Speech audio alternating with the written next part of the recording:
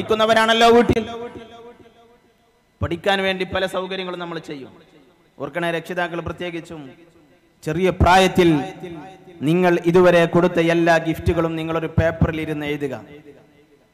നിങ്ങളെ കുട്ടിയെ നിങ്ങൾ ഇഷ്ടപ്പെടുന്നതിന്റെ ഭാഗമായി നിങ്ങൾ കൊടുത്ത എല്ലാ സമ്മാനങ്ങളും ഒന്ന് എഴുതി വെക്കുക. വാങ്ങിക്കൊടുത്ത വസ്ത്രം, വാങ്ങിക്കൊടുത്ത കളിപ്പാട്ടം, നിങ്ങൾ സൗകര്യം ചെയ്ത് കൊടുത്ത ടാബുകൾ, നിങ്ങൾ കളിക്കാൻ വേണ്ടി മൊബൈൽ ഫോൺ കൈമാറിയത്, അവർ ഇഷ്ടപ്പെടുന്ന ഭക്ഷണം നൽകിയത്, ഇതെല്ലാം നിങ്ങൾ ഇന്നൊരു പേപ്പറിൽ എഴുതി വെച്ചിട്ട് നിങ്ങളുടെ ഇന്ന് 5 വയസ്സുള്ളൊരു മകന്റെ 10ാമത്തെ വയസ്സിൽ കുട്ടിയോട് 5 വയസ്സിന്റെ മുമ്പ് ഞാൻ നിനക്ക് നൽകിയ സമ്മാനങ്ങളുടെ പേര് പറയാൻ പറഞ്ഞാൽ അതിൽ ഒന്നുപോലും എണ്ണി പറയാൻ ആ കുട്ടിക്ക് കഴിയൂല.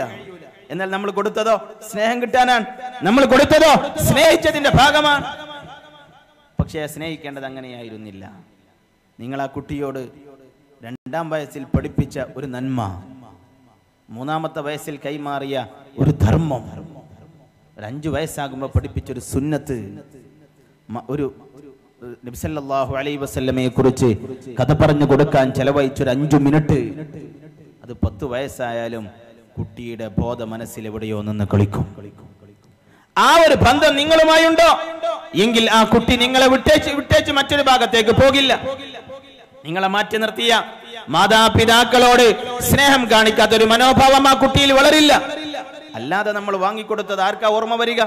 ഈ സദസ്സിലിരിക്കുന്ന സ്ത്രീ പുരുഷന്മാരിൽ ആർക്കെങ്കിലും 5 വയസ്സിന്റെ മുമ്പേ നിങ്ങളെ സ്നേഹിച്ചതിന്റെ പേരിൽ ഉമ്മ നൽകിയ മുലപ്പാലല്ലാതെ മറ്റേതെങ്കിലും ഒരു ഘടകം ഓർമ്മയുണ്ടോ എന്ന് ചിന്തിച്ചു നോക്ക്. എങ്കിൽ ചെറുപ്പത്തിലെ നിങ്ങളെ ഉമ്മ മുലപ്പാല് നൽകുന്ന സമയത്ത് പഠിപ്പിച്ചൊരു ബിസ്മിയുണ്ട്. ആ ബിസ്മി നിങ്ങൾ ഓതുമ്പോൾ ഓർക്കണം, ഇതെന്റെ ഉമ്മ പഠിപ്പിച്ച ബിസ്മിയാണ്. വെള്ളം കുടിക്കാൻ കയ്യിൽ പാത്രമെടുത്താൽ അറിയാതെ നമ്മൾ ബിസ്മി ചൊല്ലും. എന്നാൽ വെള്ളം കുടിച്ചു കഴിഞ്ഞാൽ വയറ് നന്നായി നിറഞ്ഞ് റാഹത്തായതല്ലെങ്കിൽ അൽഹംദുലില്ലാ എന്ന് ബോധപൂർവം വരില്ല. ഈ ബിസ്മി ഉമ്മ തന്ന ഗിഫ്റ്റാണ്. ഈ അൽഹംദുലില്ലാ മറന്നത് ഉമ്മയുടെ മറവിയാണ്. ഉമ്മ മുലപ്പാല് തരാൻ ഒരുങ്ങുമ്പോൾ ബിസ്മി എല്ലാം മറക്കാറില്ലല്ലോ. കുട്ടിയുടെ മുലപ്പാല് കൂടി അവസാനിക്കുന്നിടത്ത് ഉമ്മ അൽഹംദുലില്ലാ എന്ന് ചൊല്ലിക്കൊടുക്കാറില്ലല്ലോ. ഉമ്മ നൽകിയ ഗിഫ്റ്റാണ് ആ ബിസ്മി. മദ്രസയിൽ നിന്ന് ഇത് രണ്ടും നമ്മൾ പഠിച്ചിരുന്നു. പഠിച്ചത് ഒരേ പാഠത്തിൽ, ഒരേ ഗുരുനാഥന്റെ കയ്യിൽ നിന്ന് ഒരേ ദിവസമാണ്. പക്ഷെ ഒന്ന് ഓർമ്മ വരും, മറ്റൊന്ന് മറക്കും. കാരണം ഉമ്മയാണ് പഠിപ്പിച്ചത് ബിസ്മി ചൊല്ലാൻ. മറവി അൽഹംദുലില്ലാ എന്ന് ഉമ്മ മറന്നത് നമ്മൾ ഇന്ന് മറക്കുകയാണ്. ബിസ്മി ഉമ്മാന്റെ ഗിഫ്റ്റാണ്. അൽഹംദുലില്ലാ എന്നുള്ളത് ഉമ്മ അന്ന് മറന്നുപോയതിന്റെ അനന്തരഫലമാണ്. ഉമ്മമാരൊക്കെ ശ്രദ്ധിക്കണം.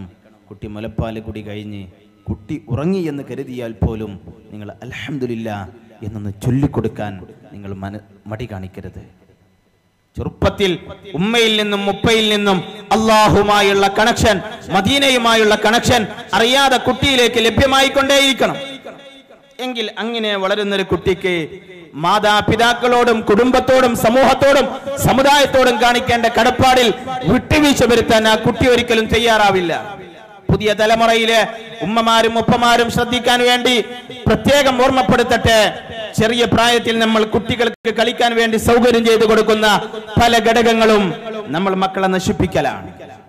കുറ്റപ്പെടുത്താൻ വേണ്ടി ഓർമ്മപ്പെടുത്തുകയല്ല, പുനരാലോചനയ്ക്ക് വേണ്ടി ഓർമ്മപ്പെടുത്തുകയാണ്. സയ്യിദുനാ വനബിയുനാ മുഹമ്മദുർ റസൂലുള്ളാഹി സ്വല്ലല്ലാഹു അലൈഹി വസല്ലമ പഠിപ്പിച്ചിട്ടുണ്ട്, ഒരു മനുഷ്യന്റെ ബുദ്ധി നഷ്ടപ്പെടാൻ ഒരു കാരണമേ ഉള്ളൂ, അത് തിന്മയാണ്.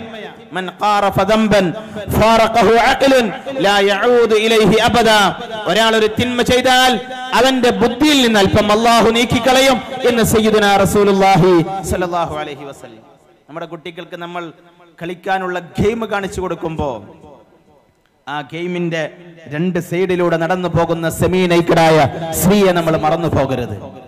നമ്മുടെ കുട്ടികൾ കളിക്കുന്ന ഗെയിമുകളിൽ പലതും ഗെയിമിന്റെ 2 സൈഡിലും ഉണ്ടാകും ഒരു അർദ്ധനഗ്നയായ പെണ്ണിന്റെ യാത്ര. അവൾ ആ ഗെയിമിന്റെ ഭാഗമല്ല. എന്നാൽ പിന്നെ അവളുടെ പങ്കെന്താ? കുട്ടി കാർ റേസിംഗ് കളിക്കുന്നു, ചുറ്റുഭാഗത്ത് 2 അർദ്ധനഗ്നയായ സ്ത്രീകൾ ഇങ്ങനെ 2 പരിസര കൂടെ നടന്നു പോകുന്നു. ആ സ്ത്രീ, ആ വിദ്യാർത്ഥി, ആ കളിക്കുന്ന കുട്ടി അറിയാതെ ആ സ്ത്രീയുടെ ശരീരത്തിലേക്ക് പലതവണ ബോധപൂർവമോ അല്ലാതെയോ നോക്കുന്നു.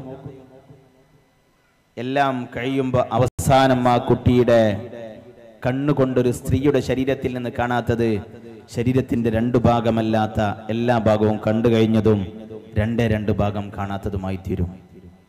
സ്വാഭാവികമാണ്. അല്പം ബോധ മനസ്സോടുകൂടെ പ്രവർത്തിക്കുന്ന കാലത്ത് ഇനി അവശേഷിക്കുന്ന ഭാഗം കാണാനുള്ള മനസ്സ് വരും. അപ്പോൾ മോശമായ വീഡിയോക്കിരയാവും. പക്ഷെ ഇവിടെ ഓർക്കേണ്ട ഒന്ന്, ഒരു തിന്മ ചെയ്യാൻ നിങ്ങൾ ആരെങ്കിലും, നമ്മുടെ ഒരു കുട്ടിയുടെ ഒരു തിന്മക്ക് നമ്മൾ കാരണമായിട്ടുണ്ടെങ്കിൽ ആ കുട്ടിയുടെ ബുദ്ധി നശിക്കാൻ നമ്മൾ കാരണക്കാരാണ്. മൻ ഖാറഫ ദംബൻ ഫാറഖഹു അഖ്ലുൻ ലാ യഊദു ഇലൈഹി അബദാ. ഒരാൾ ഒരു തിന്മ ചെയ്താൽ അവന്റെ ബുദ്ധിയിൽ നിന്ന് അല്പം നീങ്ങിപ്പോകും എന്ന് അഷ്റഫുൽ ഖൽഖ് റസൂലുള്ളാഹി സ്വല്ലല്ലാഹു അലൈഹി വസല്ലം പഠിപ്പിച്ചിട്ടുണ്ട്.